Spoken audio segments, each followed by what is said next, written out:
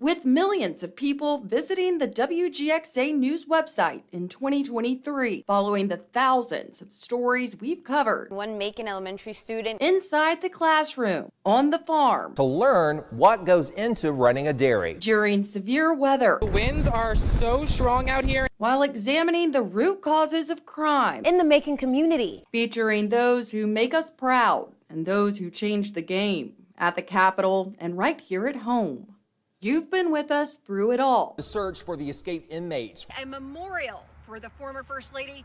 We're taking a look back at some of the moments most viewed by you, our WGXA viewers. Number 10, 3 arrested in connection to Dooley County murder. Number 9, I just felt like they would have did her a little better than that.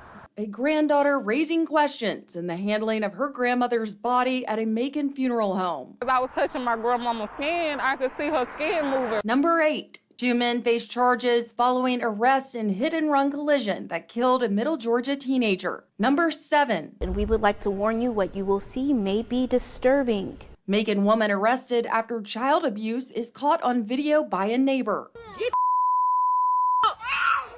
Get up! Number 6. Arrest made in fatal hit-and-run collision that killed teenager. Number 5. Bibb County coroner apologizes for insensitive comments towards grieving mother.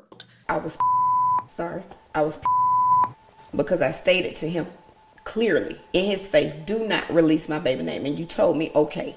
Number 4. Her family's worst fears. Unsettling details emerge in the disappearance of young Macon mother, Gabby Dixon. I feel like Bibb County failed me. They failed my daughter. Number 3. Engaged firefighters severely injured in on-duty accident in Upson County. Both driver and passenger were ejected from the fire truck. Number 2. 23-year-old man fatally struck by multiple vehicles in Macon after running out of gas. And number 1. So I started screaming and calling for help.